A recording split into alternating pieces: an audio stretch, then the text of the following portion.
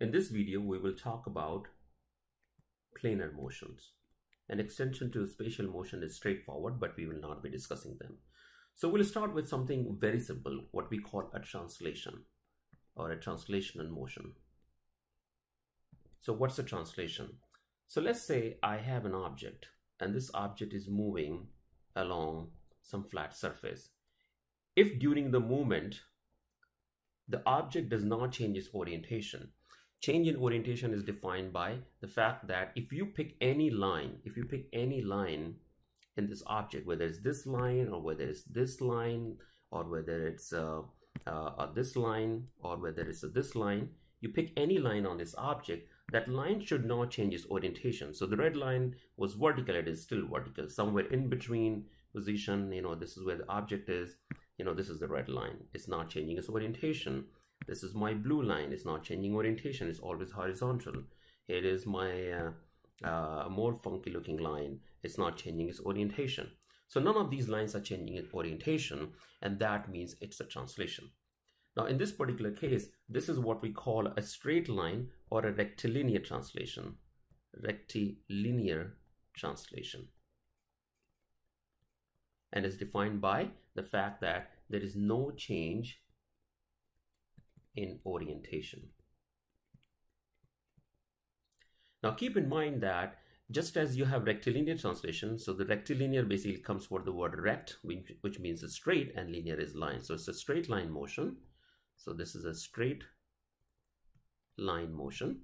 You can also have non-rectilinear translation, which surprisingly, well, not surprisingly, are called curvilinear translation or translation along a curve. So for example, if I have the same object and it moves like this.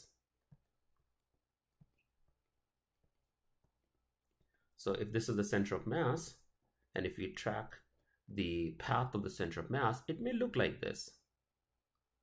So in this case also, we have a translation. It is a translation because the orientation of this object is not changing. In other words, it's not rotating. So if this is my vertical line, this is still vertical, this is still vertical, this is still vertical, and so on. Okay, this is what we call a curvilinear translation. Curvilinear translation. This is a translation along a curved path. So just because something is moving along a curved path doesn't mean that it's necessarily going to be changing its orientation. However, along the same path, if let's say its orientation was changing, so let's say I do the same path, okay, and I'm going to just draw that path that looks like it, and along this path, if my object was changing its orientation, so let's say it was moving like this, and this is my initial red line, and now this is the orientation, this is the orientation, this is the orientation. You can clearly see that this red line is constantly changing its orientation along this path. Even though the center of mass is following the same trajectory, you can clearly see that this is not a translation by definition because there is change in orientation. So I should say not a translation. This is not a translation. The second simplest kind of motion that we have is what we call pure rotation. So pure rotation. So pure rotation is basically rotation where there is no translation involved. So for example, if I take a beam and I hinge it at one point, so this is my pin joint, that's minus point O, okay?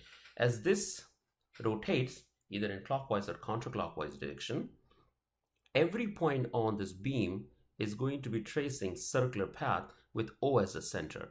So this is one path, this is the other path, this is the third path, and so on. Okay, so these paths are all parallel to each other. They're all circular paths and they're all parallel to each other. This is what we call a pure rotation. There's no translation involved over here, okay? Because there is a fixed point. So pure rotation is basically rotation about a fixed point. So if you can find a fixed point which does not move on the object or outside the object, then that's a rotation about a fixed point. A third kind of motion is what we call a general planar motion. So as the name implies, the general planar motion combines translation with rotation. So that's translation plus rotation. So clearly this is not a general planar motion. Pure translation is also not a general planar motion. When you combine translation with the rotation, you get a general planar motion. So if you are thinking that this is a general planar motion, then you'd be right. Yes, that is an example of a general planar motion. Now, let me give another example. Let's say I have a wheel, and this wheel is rolling on a flat surface. Okay, it's rolling on a flat surface. So which means that it will be rotating. Okay, so if you look at let's say this is its initial orientation of a line, then after a while when the wheel has moved here, let me call this O and let's call this point A, then point O is here and the point A will have moved from here to, let's say here, A prime, right? So clearly the line OA has changed its orientation from vertical to something which is at an angle from vertical or horizontal, right? So in this case, you can see that there is a change in orientation, which means that there is rotation involved here, but at the same time there is translation as well, because there is no fixed point. So if the point O itself has certain velocity. So this is a case of a general planar motion.